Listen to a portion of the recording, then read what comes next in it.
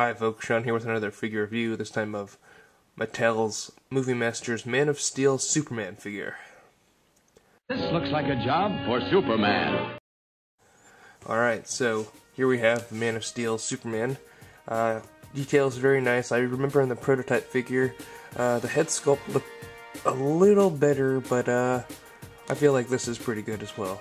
And also I remember his suit wasn't textured in the prototype figure, and it was also, the colors were on the suit a little brighter. I do like this figure a lot. It's actually one of my favorite Movie Masters because I'm a huge Superman fan. The cape is nice and not as hard as, like, I'd say the Dark Knight figures. They're a little less pliable, but this is big and billowy and super movable and whatnot. There's a 360 of them. I love the head sculpt and the hair. It looks nice. The hair sculpt is great. Also the little, like, I don't know how you would, chainmail, like, riveting on him is nice as well, and the paint details are great. How, it's not just blue, he also has some kind of, like, silver and golds in there, and of course the red, and the yellow, and the S is metallic and shiny, which is nice. I don't know if the camera's picking that up as well, but also there's also kind of like a metallic tinge to the silverish blue on the like highlights right here. Back to the face sculpt, the eyes are painted really well, and I'd say the likeness to Henry Cavill is pretty spot on. Not as spot on as the prototype figure, but this is just as well. He has some kind of like 5 o'clock shadow going on, like shading around his face, which adds kind of a nice little detail. I mean, I can't complain, but some of the figures have it darker than others, which maybe you might need to fix and quality control, because sometimes some of the figures look like they haven't, like, I don't know, slept in days because the 5 o'clock shadow on them was too dark.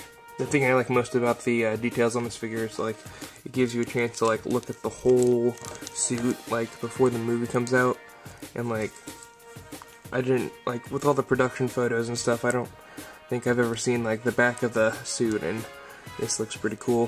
One thing that I don't like about this figure is that Mattel left out the, like, ab crunch right here, and I think that was kind of a mistake on their part, because it, like, limits his posability a little bit. I mean, the NECA has the Man of Steel license as well, and they are coming out with a figure similar to this one, with a worse head sculpt, I'd say.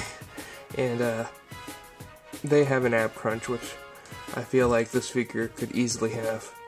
So for articulation, this figure's arms can go forward and back and in and out, rotates at the bicep, bends at the elbow, rotates at the wrist, head goes back and forth, up and down, swivel at the waist, legs go forward and back, in and out, bends at the knee, swivels at the upper thigh, and there is an ankle pivot.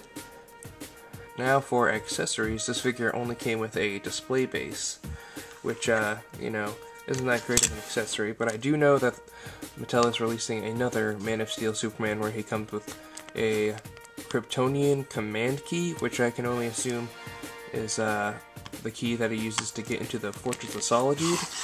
A display base isn't a great accessory, but, you know, at least Mattel isn't jacking up the prices for some kind of build-up figure piece like with the Dark Knight Rises line. What I like about this figure is that it is in scale with other Movie Masters, so you can get dynamic poses with, like, the world's finest going on, and Batman, Superman covers. The Man of Steel figures are a little bit taller than the Dark Knight figures, which I figured is okay, because I always pictured Superman as being a little bit taller than Batman anyway. So, overall, I'd like this figure a lot. The only complaints I have are that the cape is big and it looks nice, but it makes him a little back-heavy, so sometimes when you're trying to pose him, he'll tend to fall back or fall forward. I don't know what Mattel could have done to fix that.